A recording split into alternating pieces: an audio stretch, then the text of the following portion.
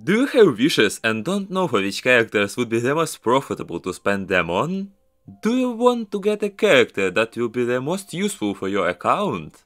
Now I'll tell you about the best characters that the community has recognized. I think that you can play whoever you want, there are no weak characters in the game, but there are characters that can significantly make the gameplay easier. If I don't mention someone, please let me know in the comments.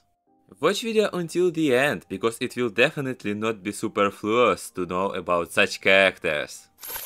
I'll just start with a broken character. Most likely you have heard about his power, but what is it? After all, when he just came out, everyone said that he was even worse than 4-star character, namely Sucrose. And now he is at the top of all tier lists. Let's start with the fact that the characters with animal element are convenient in themselves. Kazuha with a very cheap build show itself better than any praise. It will significantly increase the damage of the character whose element he managed to swirl. All this is achieved with the help of a passive talent and a set of artifacts Verdes and Venera, which is considered the best for him. To get the most out of Kazuha, you should look for artifacts for Anemo Boy only for elemental mastery, but he will not refuse energy recharge either. Therefore, the best weapon option for Kazuha would be the Pavonius Sword. In terms of efficiency, he will bypass even his signature weapon. But why is the Pavonius Sword so good on Kazuha? Upon triggering a swirl reaction, Kazuha will grant teammates a 0.04% elemental damage bonus to their element for every point of elemental mastery Kazuha possesses for 8 seconds. At level 90, the Kazuha signature weapon grants us 198 elemental mastery. This is about plus 8% damage if you don't take into account the substats of the weapon. This is still not a guide for Kazuha, but I'll say in short.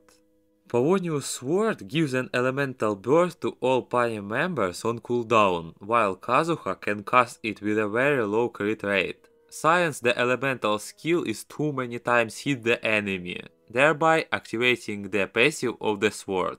Someday I'll tell you more about here.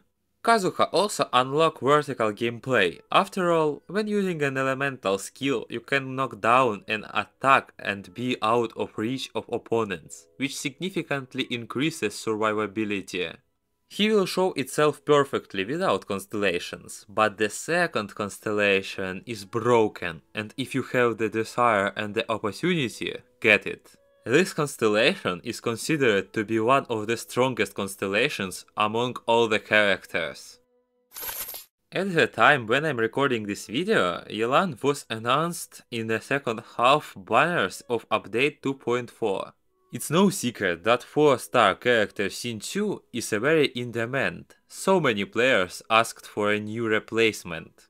According to statistics, 70% of players use Xinqiu when passing through the abyss. So, here Yelan is a very similar character to Xinqiu, but there are a lot of differences. Damage that Yelan will deal depends on HP, which means that Bennett may not be used for she. After all, now independence from Bennett is a virtue. With help of her passive talent during the elemental burst, damage of active character becomes stronger over time, up to 50% increased damage. Since she is a Hydro applicator, she needs an elemental burst on cooldown. These are my favorite weapons, Elegy of the End or Pavonius Bow. But I still prefer the second option, even though I have 3rd refinement rank Elegy of the End. Collect about 200 energy recharge and a set of artifacts Emblem of Severed Fate for her full implementation. You don't even have to worry about the teams for her. All passes that require Xinqiu can be used for Yelan. Strength is certainly good, but I can't help but notice how convenient it is to move around the open world with her. Mere presence Yelan on your account greatly simplifies the selection of teams for passing Abyss. Constellations are not needed, but the second constellation gives a good increase. When Elemental Burst conducts a coordinated attack, it will fire an additional water arrow that will deal 14% of Yelan's max HP as hydro damage. This effect can trigger it once every 1.8 seconds. With this constellation, damage will increase well, and hydro status will be more stable hold on the enemies. How wonderful it's to have a Geo Archon on your account. All who manage to become his owner will understand me. With Morax you feel invulnerable, because his shield is considered the most durable in the game. Many joke that they forgot how to dodge, because when there is Zhongli in a party, this is not necessary.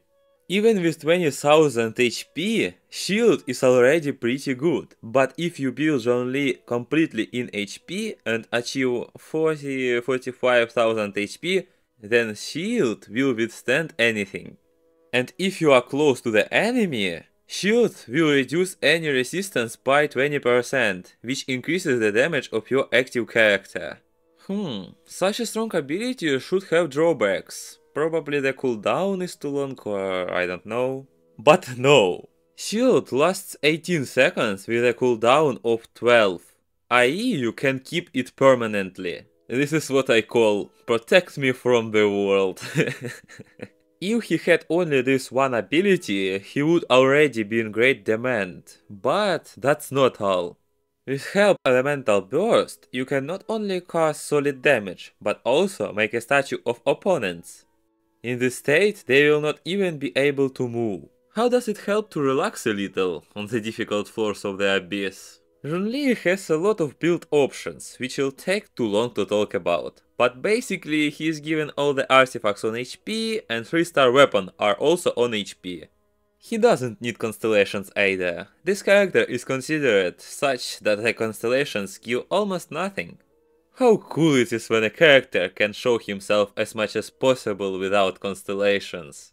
Of course, there is a second constellation, which allows you to give a shield also in co-op, but if you don't have friends, like me, it's useless. I often hear how people say, if you lost in Wishes and instead of an event character you got Mona, then you won. And I partially agree with this, but still I would like to get those characters that you want. But Mona is really a very good character and is perfect for the role of a support. I noticed that many players don't quite understand how her elemental burst works. In short, while the Omen hangs on opponents, your active character will hit more, and on frozen opponents or if they have a shield, the elemental burst can last many times longer. I'm sure if you haven't played as Mona, you probably didn't understand anything. If you still won't understand how her elemental burst works, then on YouTube there are many detailed guides and I go through superficially. Mona can use Codex Favonia for energy recharge, as her elemental burst is very expensive, well, or a 3-star weapon Thrilling Tales of Dragon Slayer's weapon. From the artifacts I recommend Tenacity of the Millilith. Then she will buff your team better. I know that her way of moving is not very convenient in battles, but if you get used to it, then this is only an advantage. If you don't have a main damage dealer yet and you are looking for someone who can perfectly stand up for this role, Hu Tao is your choice. No wonder this character is considered one of the most powerful in the game. If you spend enough time and resources to upgrade and build her, you won't regret it. Since Hu Tao can easily close the last floors of the Abyss, and as we know, this is the most difficult content in the game. Thus, in a world exploration, she will show itself perfectly. If you want to maximize her damage, you need to have at least one Hydro applicator in your party. But the same Shinju or Yelan can handle it alone. She has a passive talent. When Hu Tao's HP is equal to or less than 50%, her pyro damage bonus is increased by 33%. Therefore, they don't take a character who heals her HP, and people prefer to use shields. But if you don't have Staff of Homa, then this is of course a pleasant increase in damage, but not so critical. However, I still recommend keeping Hutao's HP below 50% and using other characters' shields to unlock her full potential. She plays with her charge attack, which is not very convenient if you don't have the first constellation. This constellation allows you to use Hutao's charge attacks without stamina and greatly increases comfort of the game. Since she is a main DPS, she wants all talents upgraded to level 10. Also, with her abilities, she can give all party members 12% crit rate, except for herself. If you upgrade and build this girl well, you will definitely not be disappointed. As you can see, all these characters are popular, because after all, this is a list of some of the best in this game. If you want the same list, but from unpopular characters, then let me know in the comments. If you are still here, then you like this video. Why not like and subscribe, so as not to lose my videos? But I don't say goodbye to you. See you later.